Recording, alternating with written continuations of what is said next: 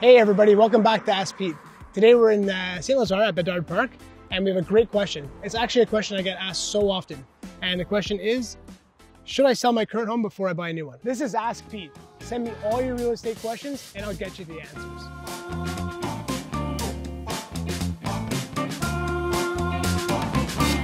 So the answer is actually pretty tricky. I always say you need to do first and foremost what you're comfortable doing, because to sell your home before you buy a new one is a big step. And it's not something that everybody's comfortable doing. One of the things we do these days is that if you're comfortable with it, we do sell your home first. And what we suggest is to put an occupancy date of 3 to 6 months out, so that once your home is officially sold, you do have a lot of time to go out and make your purchase on your new home.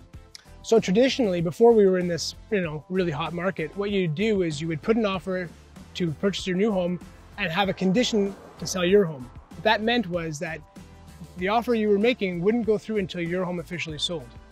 The challenge right now is that with the level of competition as high as it is that many prospective homeowners are actually dropping this condition in order to make their offers more appealing. And of course, the sellers really like this because it's lower risk. Thanks again for joining us this week. As usual, drop your comments below. I'm Peter Thompson. See you next time.